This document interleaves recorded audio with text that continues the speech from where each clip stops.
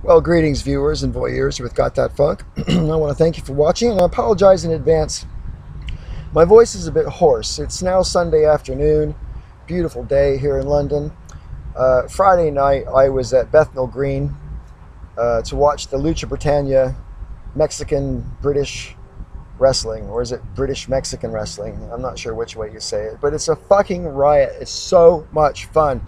I throw myself right into the event. It's absolute cabaret, and the audience is heartily encouraged to participate, and we sure do, at my own expense, because I've been talking like the Godfather now for a couple of days. But there you go. Anyway, I wanted to give you all an update about some projects I'm working on or intending to work on the Got That Funk channel, because I reckon if I give people fair warning, it won't necessarily mean people unsubscribe when these videos come up. And I noticed recently I've got like 30 new subscribers over the past couple of weeks, and I definitely don't want people to think that these videos are necessarily indicative of all the content that's coming on Got That Funk. It's just that they've been stuff I've been working on in my brain, and I want to work on in video. One of which in particular is another poem. It's a very, very dark poem written by my best friend Jen, and it's a poem that was written specifically from a woman's point of view, and I think if it's read out by a male voice, it takes on a completely different connotation. But the poem is extremely dark, to put it mildly. It's a bit dirty as well, and that being so, I just worried that it might put some people off. So you'll know it when you see it, when it comes up. It won't be something that you can mistake by the title, so I won't necessarily have to explain it very much at the time, and I'm not going to. When I do the video, it'll just be me reading the poem. But the problem with that is I've tried it now for a couple of weeks about reading this poem and getting the delivery just right to do justice to the words that I'm reading, and it's simply not easy to strike the right tone and the right vibe and the right pace. I mean, if I get my pace right, the vibe is wrong, and vice versa. So it's just gonna take.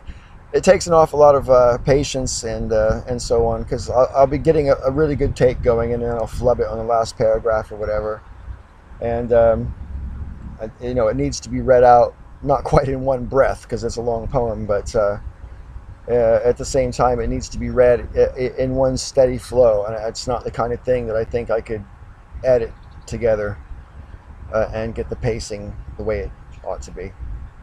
And there's a few other videos that I actually wanted to make years ago when I was sort of in my YouTube hiatus. I had a couple of ideas for videos that didn't really feature my talking face too much or at all necessarily. But I didn't make them at the time because I was in a relationship and I was trying to pay more attention to the family that I was integrating into than the computer. So I didn't spend much time on YouTube at all back in those days, and I certainly didn't put out a lot of videos back then. And the ones I did almost universally featured my talking head because that's the only kind I had the time to make. Now I'm sort of, especially with the daylight hours just extending into the night, I'm finding myself with a bit more extra time to potentially make videos, and I'd definitely like to take my channel in various different directions and not just make videos that are simply my talking head spouting off about, social events or politics, the news, or whatever. Also it's obviously going to be about me, myself, and I. Those of you watching long enough already know that. But yeah, I just want to make sure that when I put out these sort of more creative poems and other the poem and other creative videos I've been thinking about, that people don't necessarily think that that's what the channel's all about, because I just want to mix it up a lot, and for my own benefit as well as that of my viewers. I want to get back into enjoying this as an art form a little bit more, and a little bit less about simple self-expression, although the two aren't mutually exclusive.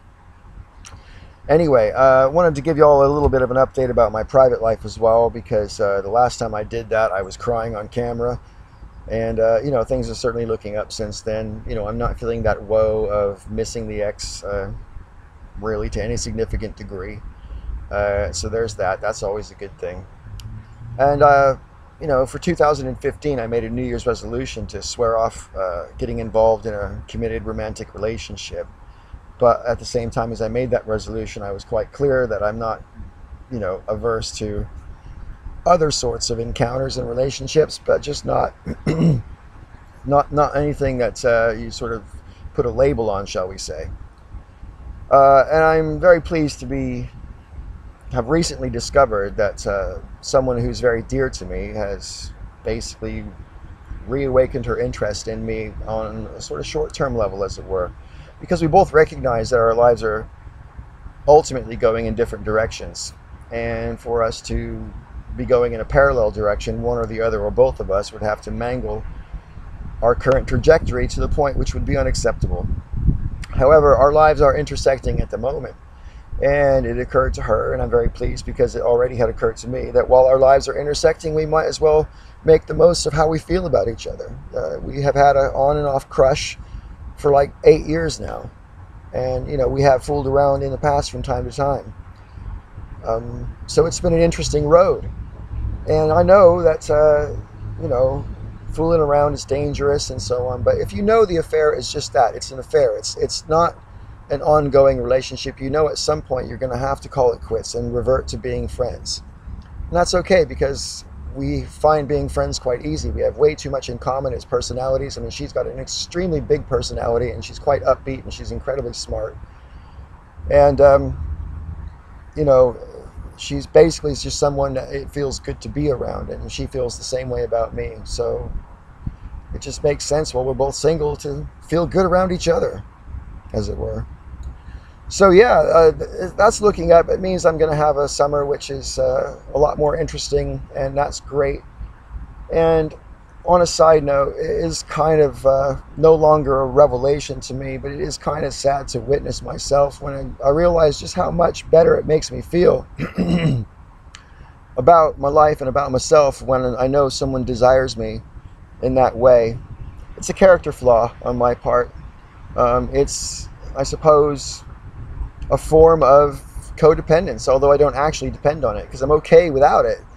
But when I have it, I certainly do notice a difference, and it would be ridiculous to deny it. So I'm not gonna. Anyway, I want to thank you guys for watching this video, and I don't know exactly what's going to come up next on this channel. The poem, though, like I say, it's very dark, and you will know by the title. So if that's not something you're interested in experiencing on this channel, I wouldn't blame you for not clicking it. In fact, I would prefer it if you didn't click it rather than clicked it and thought, oh no, this is horrible. What would be the point of that? I warned you. All right. Anyway, I want to thank you once again, and until next time, may the funk be with you always.